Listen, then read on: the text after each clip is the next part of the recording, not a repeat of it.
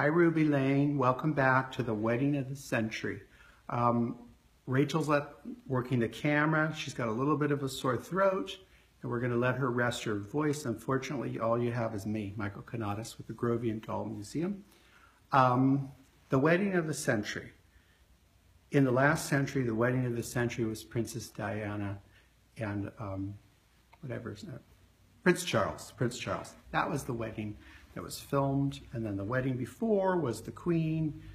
But if we go back into the 19th century, the wedding of the century was really at the same point in our history with the worst time in our history.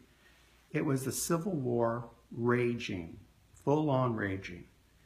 And at that time, there were a group of little people. They were little, under 30 inches, 28 inches. And one of them was named General Tom Thumb, and the other was Lavinia Warren. And they fell in love, and they were married. They worked for P.T. Barnum. And at that period in time, P.T. Barnum did not have a circus, as in Barnum and Bailey. It was more entertainment, museums and various entertainments. And they worked for him, and they fell in love. They had a wedding in New York City that was attended by 10,000 people. The wedding was the first thing that gave the North and South a little relief, because instead of blood and gore on the newspapers, the cover of newspapers throughout the country, it was all about the Thumb's wedding, which was sensational. Remember, people had never seen little people like them. They were famous for being absolutely perfectly proportioned. When Abraham Lincoln met them at a reception in the White House, he was thrilled to meet them because he felt that Lavinia looked a lot like Mary Todd Lincoln. And there was such a crush at the White House for people to see them at the reception that Abraham Lincoln picked them up and put them on the grand piano so that way they wouldn't be crushed by the onlookers. The wedding was such an event that there were people that sold tickets to the wedding for $1,000. And that was a tremendous amount of money at that time. They were superstars. And not only were they married, their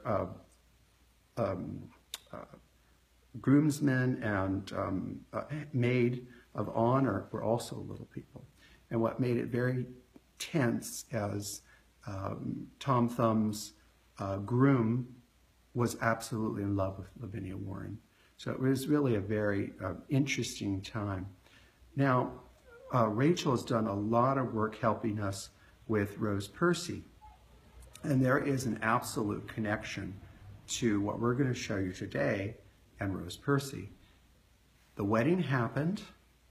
The following spring was another historic event, which was the Metropolitan Fair, where Rose Percy comes from. If you Google Rose Percy, you can learn about her, and you can learn about the Sanitary Fair and Sanitary Fair dolls. Rose was not the only one. There were hundreds and hundreds, if not probably thousands of dolls and playthings at that event. But someone, we don't know who, created Mr. and Mrs. Tom Thumb with a trunk and trousseau of clothes. So I'm going to stand out of the way, because you've been very patient, and let you have a look at Mr. and Mrs. Tom Thumb. And we'll pan it a little bit, and then I'm going to go back and talk about them.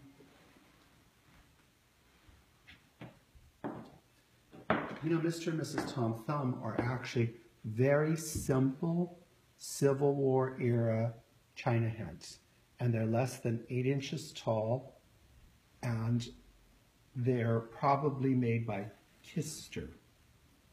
But they are amazing that someone went to the trouble to do this to help the Union cause and our soldiers, and they really almost have spot on to Lavinia Warren, Mrs. Tom Thumb's wedding gown.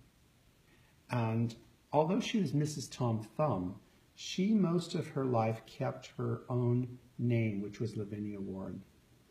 And her sister was her maid of honor, who was absolutely beautiful. And her name was Minnie Warren, and she was actually tinier than Mrs. Thumb. Imagine that she was no bigger than a large French fashion doll.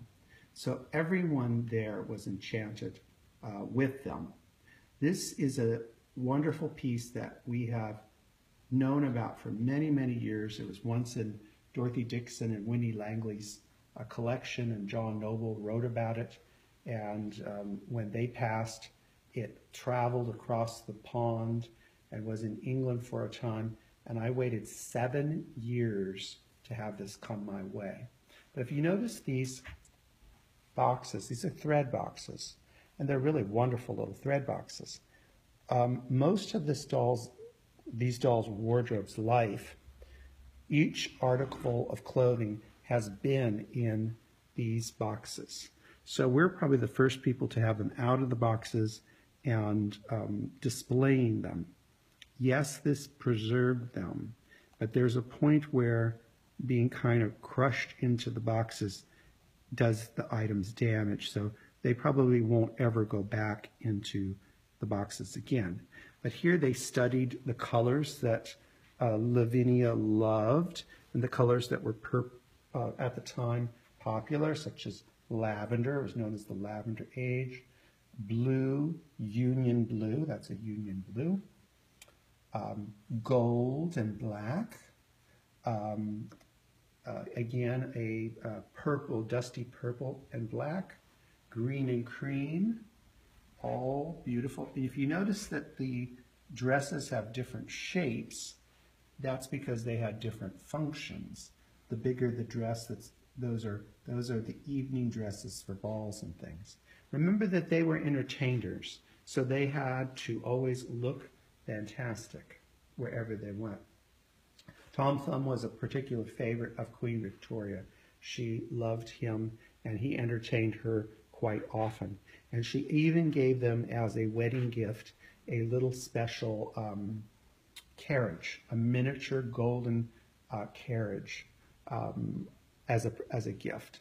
Now, the reason we know that there is a connection to the Metropolitan Fair in Rose Percy is because, unknown to a lot of people, including John Noble, on the bottom of the trunk, this is their trunk, on the bottom of the trunk are the words Metropolitan Fair.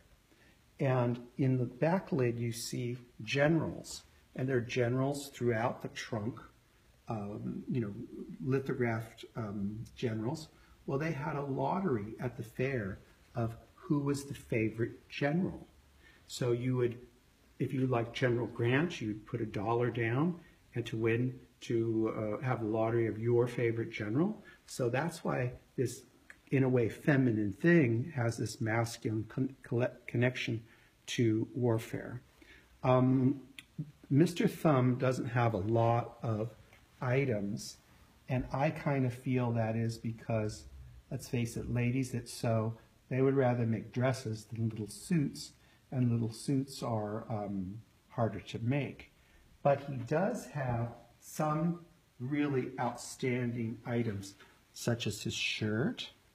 And in the trunk, there are some other items, for wool items for him that are in bad condition. We're going at some point curate them. But then he has his phenomenal suitcase with umbrellas and all kinds of masculine things. And then he has his cravats, which are ties, bow ties. Let's see if I can get that open. So they're all there, little wonderful tiny things. They're so small that they could actually live in a dollhouse. They really could. And they actually themselves, the house that they had in Connecticut, you could also just about say it's a dollhouse. And then let me show you here. Here's another box that has collars and cuffs. So you've got your collars and your cuffs. And they were very clever that they basically made the collars for him out of paper, because guess what? For men, most collars at that period were made out of a form of stiffened fabric or actually paper. So that was really spot on. And then they have all their little items. And one thing that's very interesting about this grouping of things that have not been taken apart is a lot of people do not know this, that in a wardrobe of dolls, you would have your linens. You would have your linens and you'd have your pillows, because that was really part of a wardrobe. For a wedding, you know, your trousseau really had your linens, because cottons were extremely valuable. They were much more valuable than anything we pay for today. That's why we had a civil war, was over that very idea. But the thing that, and those of you that are prudish, cover your ears, because this is a really historic item of linen that I don't know that exists anywhere else. But this is a sheet that would be used on the wedding night. Now, you could say that that is obscene today, but that was a perfectly normal and natural thing at the time. So those of you with a great imagination, you can let your imagination run with that. And then here are all their hand towels. These are exquisite, beautifully made. Almost in a way, there's more skill in this than there are in a lot of the clothes, because, you know, the flounces and things can cover up a lot of mistakes in sewing, but you cannot fool cotton. It will call you out. Then another thing that's really wonderful is look at this tiny little nightgown. And I don't know if the camera can get it, but look at those minuscule stitches. So the person that put this together for the Metropolitan Fair really had a superior talent, but a lot of people did then. And look at how they managed to do this without a set-in sleeve, but it flows so beautifully. It's just a really wonderful piece. And of course, she has all of her underpinnings. She has a slip, pantalettes, and again, a fabulous chemise. Just super little, and that's, I mean, look at that, that's tiny. And she's wearing, of course, everything that she's supposed to have now. She's wearing it. You know, her underpants and her pantalettes. And then look at this little beauty. It's just, now there are no hooks and eyes in these things. They're so small that they would use just pins. And that is a common thing that you'd find as a closure in a small doll. Because really, if you put a button, unless you have tiny, tiny buttons, it kind of ruins the line. But here we have a wonderful little print with tiny soutache trim. And what's amazing is the sizing is still in this 157 years later. It's just in amazing condition. And, you know, you kind of have to figure that's the, could be either way, but that is the front. And here we have the period of sloping shoulders. A lot of pattern makers today, if they're going to redress a doll, they don't think about that their shoulders sloped, and that they really, you don't want to, now we would think there's something wrong with your posture, but then that was a desired look. And this lavender piece is just a little dream. And this is probably a reception dress, so it's not a full-on ball gown, but probably for a reception. And it would have its matching cape. And look at that feather stitching. And it's a matching cape with a hood, because she wouldn't want to go out and have her hair messed. They had a very hard time living a normal life, that the average person, not because they were necessarily because they were small. It's because they were really, truly superstars. They were the Elizabeth Taylor and Richard Burton of their day. Everywhere they went, everything that they did was scrutinized, and the difference between them and, say, Elizabeth Taylor and Richard Burton, I mean, they could be easily hurt because of their size. So they really had an amazing life, and they were both very accomplished performers. They were not circus freaks. They were highly accomplished and traveled in the upper echelon of society. And then I should have you look at these little prints, because they're just amazing that they chose the size and how they used them. Just a kind of a super, super little piece. And I should also tell you about Tom Thumb weddings. Because of their sensational wedding that everyone followed, after that wedding, and still even today, there is a tradition of Tom Thumb weddings. And the funny thing is, the people that really took on to that were the South, where you would have a fundraiser and you would get together adorable little children, and you would create a child wedding, and you'd sell tickets to see it, and the little tiny ones would come down in wedding dresses and handmaidens and flower girls, and it would be just a fun a child party, and they're called Tom Thumb weddings. And if you do not believe me, you go onto the internet and you put up Tom Thumb weddings, and you're going to see all kinds of pictures from the 1860s to the 1960s of cute little Tom Thumb weddings. This is really one of our treasures, and we don't adulterate things that are all original, but we also have to realize that we're not going to say to a donor that says, I have this wonderful thing and I want to give it to you, which is 1866 Tom Thumb in his signature. Well, of course I'm going to take this. Now, would I put this in the collection and it's noted that the person that's given this to us, but this is just a wonderful thing to have. That's an original photograph. And then just recently, someone that really very unselfishly, for what was going on in their life, wanted to make sure that we had this gift. I'll show it to you first before I struggle to open it, because I don't have my glasses. Oh, I do have them, but I just don't have them on. Here, I better put them on. Hold on. Talk amongst yourself. Here, now I'll let you see that in the front.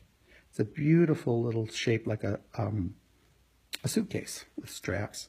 But in it are all of these wonderful little photographs of the wedding. So this was a big deal at that time. Now someone took out some of the photos. It could have been fallen out, or a kid could have taken it. And at one period in time, they did do a little thing where they would pretended that they had a baby. I don't know that they ever really had a baby. We know that there were that they pretended that they had a baby. But when I was in London last year, I watched a documentary where they think that they really did have a baby and that did not make it. So I don't know if that's true or not, but Tom Thumb is an enchanting item. Let's see that again. And he's really one of this little tableau is one of our most loved pieces that we have. And the people that signed up for our China camp, which we're doing next year, they're going to have a little extra treat, because on the final night, we're going to have a Tom Thumb wedding that they're all going to get to come to. Well, I'm going to sign off for the day, and I know Rachel says bye-bye, but she's not supposed to talk for a little bit because we want to get her voice back to normal tomorrow. Thank you, everyone at Ruby Lane. Bye-bye.